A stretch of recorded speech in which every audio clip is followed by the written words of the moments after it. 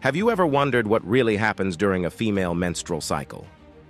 The menstrual cycle is more than just a period. It's a complex process that prepares the body for pregnancy each month.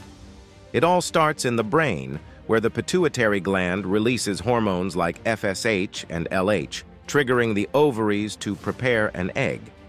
In the first half of the cycle, estrogen levels rise, thickening the lining of the uterus and creating the perfect environment for a potential pregnancy. Around day 14, ovulation occurs, releasing a mature egg from the ovary, ready for fertilization. If the egg isn't fertilized, hormone levels drop, causing the uterus to shed its lining.